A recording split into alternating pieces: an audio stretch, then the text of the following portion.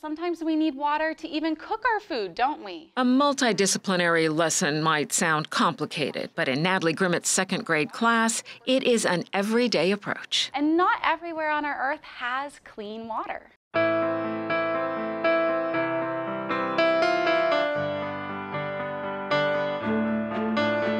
The village now has far fewer cases of waterborne illnesses. They're reading A Long Walk to Water, and the story has opened their eyes to a very big problem for children just about their age. They have to walk all day to just get dirty drinking water, and I think that's not fair. It certainly isn't, which is why this second grade class joined forces with a group of seventh graders to do something about it. We were doing Walk to Water for raising money in South Sudan because they don't have fresh water to drink. Interesting. And how did you do that?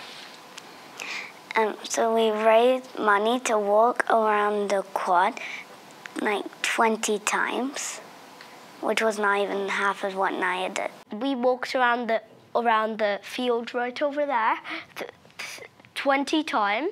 So we had like a bottle of water, and it was really heavy. They were raising money along the way, so they got really, really engaged and really invested in this project. The funds go to Water for South Sudan, part of the Iron Giraffe Challenge, where children and students around the world raise funds to help build wells in South Sudan. They've done all kinds of fundraising activities, learning a bit of geography, environmental science, history, and of course a bit of fundraising. She poured out a little bit more. They've also developed an understanding that something we take for granted every day isn't so accessible for everyone. It was really interesting. When we started this all, they kind of didn't really have an idea that water wasn't always available. They leave the water running when they brush their teeth. They take long showers, all the things that we all kind of take advantage of.